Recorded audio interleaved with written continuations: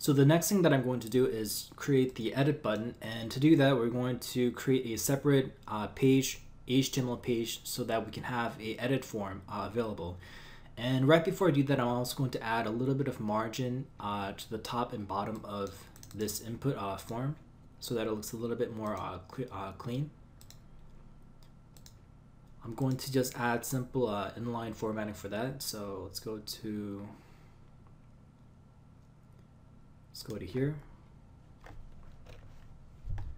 Actually, let's go to this row class here and style margin top 10 pixels and margin bottom 10 pixels. Refresh, and there's a little bit of space added. And now we're going to create the edit button. So the edit button, unlike the delete button, is not going to be a form, it's just going to be a plain link. So if we go down here, go to edit, and in this place I create a link tag, edit, and we're going to create a new, we want to go to task edit URI.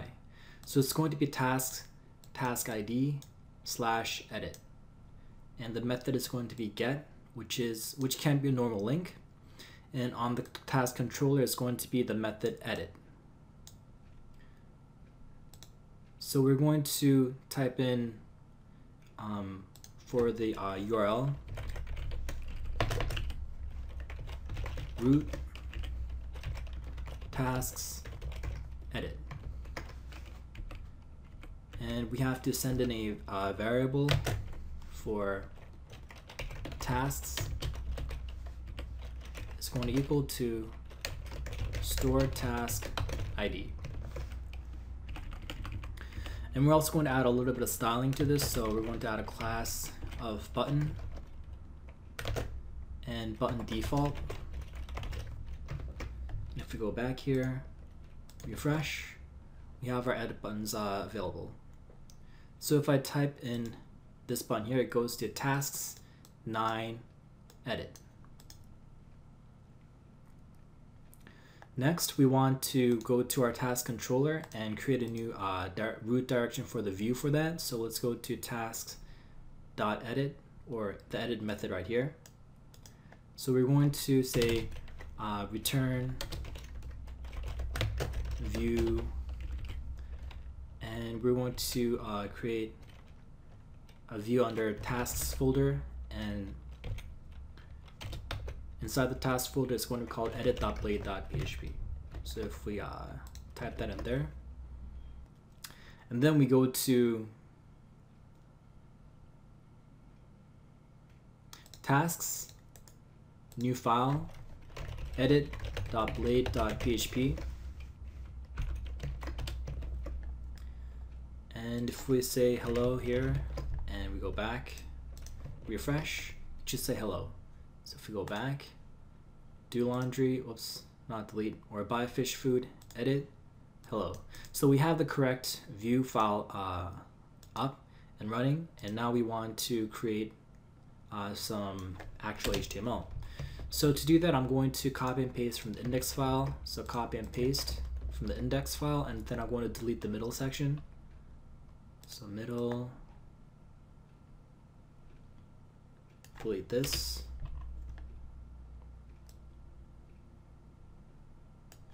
Delete this, and then we're going to leave in the errors, and we're going to leave in the sessions, because that's going to display there. We want to use that for this form as well. So if we go back, if we save this and we go back here, we just have the skeleton to-do list. So we're going to have to create a new form here. So we're going to create row form, and we're going to create a input type of text, and a input submit button for the add. Input submit, and or not add but save changes. save changes.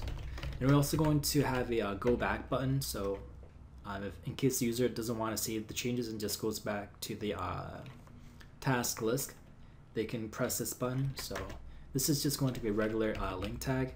So link go back.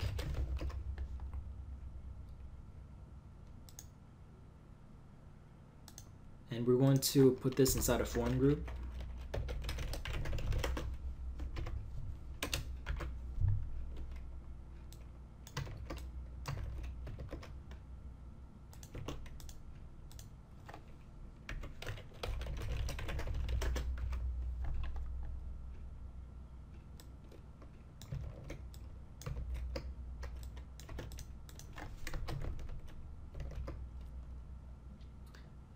And we're going to give this a class, a form control, so it's full width. So form control. And then we're also going to say input large to make it a little bit bigger. And for the input button down here, we're going to say class button button success to make it green, and button large to make it large. Same for the link tag, class button success, and button large. If we go back, refresh, we have this, and we're going to also give this a class of pull right, so it goes to the right side. And this should be button danger to make it red. Go back here, refresh. Button success, that's 2 S's. Refresh, so it's green and red. And inside the input tag, we want to create a value for what the current task name is. So we want to say current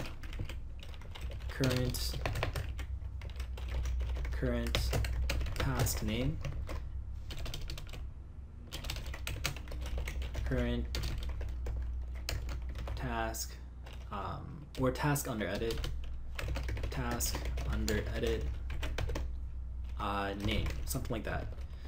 And I'm just going to restart my Sublime text because the syntax highlighting is not working, so 1 second. So we're back here and we want to create something like task under edit name. However, we have to first pass in this variable, or the stored database variable from the model, through the controller into this view. So to do that, we're going to go back to our controller file, app http controllers task controller, and this one will be under task controller edit. So we go back to the edit method,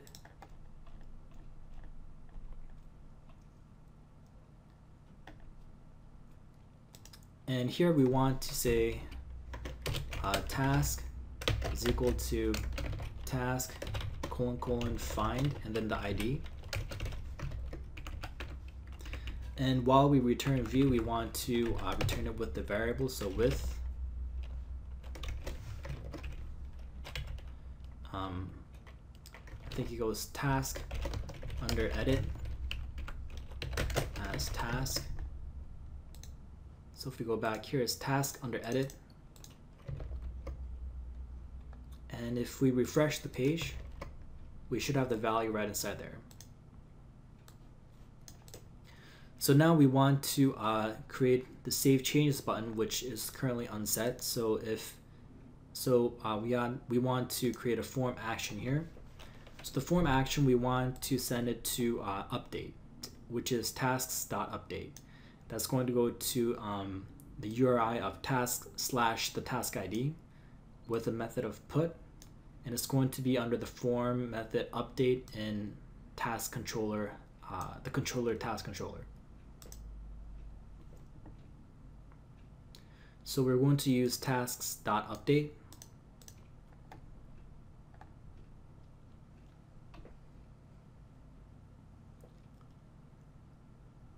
So here I'm going to put brackets and say tasks.update or root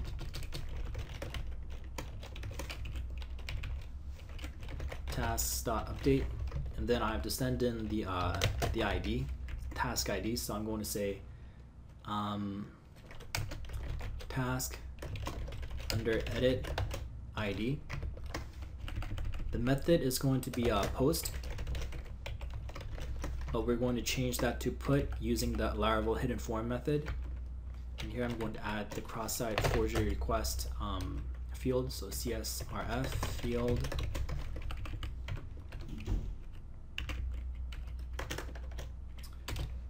And here I'm going to add the hidden input tag or hidden input field. So hidden name is method and value is put. And we're getting put from right over here. So it's put or patch. So we want to use put.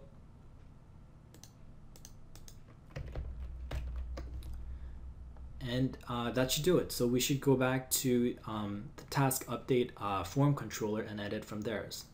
So if we go back to task.update here, we can say task is equal to task : find ID.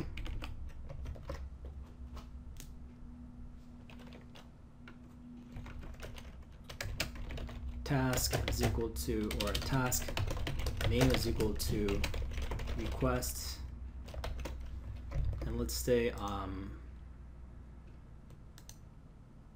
the form here was we didn't have a name here, so let's say name updated task name. So updated task name, and then task save, and then we can redirect to our index page. So return view, or actually return redirect root, redirect root task.index. So let's test this out.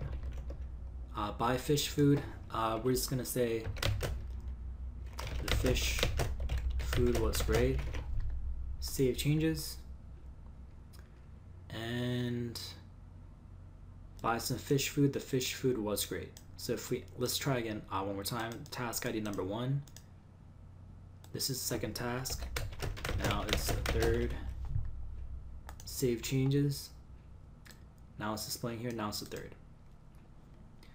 However, if we edit, actually we also want to create the validation, because right now without the validation we can enter in something that's blank. So we could enter in something that's empty or over 255 characters long. So if I remove this, save changes, go back, it should be an empty field, and we don't want that. So let's go back to the update method, and then let's add validation here.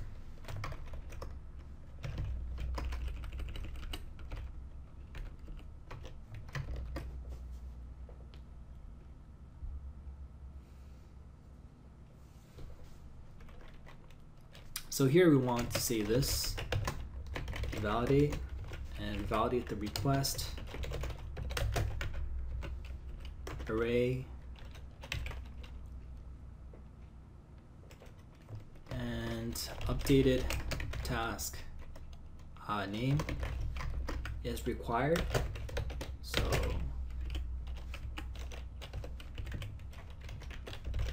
required minimum number of characters is 5, and max number of characters is 255. So now if we go back here and edit and save changes, it should appear a error message. The updated task name field is required, and we have the error message because we in our edit page we didn't delete this part, so we display the error messages here. And now we also want to display the success message, so we want to create a success variable session. So to do that, we're going to go back to our task controller, And right after tasks saved, we're going to add session flash, then the session variable name success,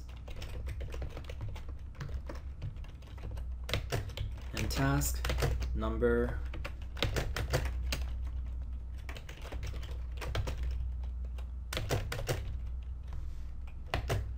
ID has been successfully updated.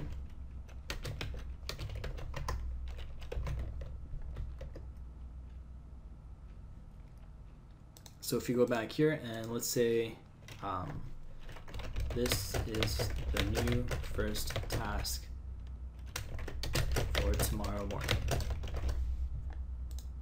Save changes, and task number has successfully been updated. So let's see, we want to add request ID, or actually want to say I think task ID, no, just ID actually, just ID. So refresh, edit here, number 2, save changes, task number 1 has successfully been updated. And if we go back here, if we make this really long, I'm just copy and pasting it multiple times. So save changes. The updated task name may not be greater than 255 characters. Save changes. The updated task field is required. The updated task name must be at least 5 characters. So now we just go back to something normal. Save changes. And task number 1 has been successfully updated. And let's delete task number 1. And now we also want to display success message when something has been deleted successfully. So let's go back to our task controller. And under destroy, after task has been deleted, we want to again create a session variable of flash success. And task number ID has been successfully deleted. So go back here, refresh, and buy new books. Delete that. Nobody buys books anymore. We all buy ebooks, so delete that. And task number 5 has been successfully deleted.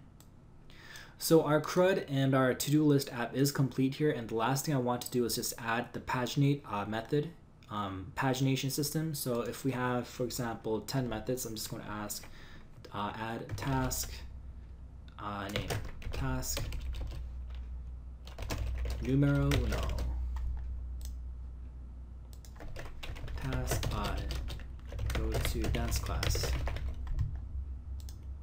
and let's add a few here. So task, I'm just going to create some random tasks here, so I'm just going to create a bunch.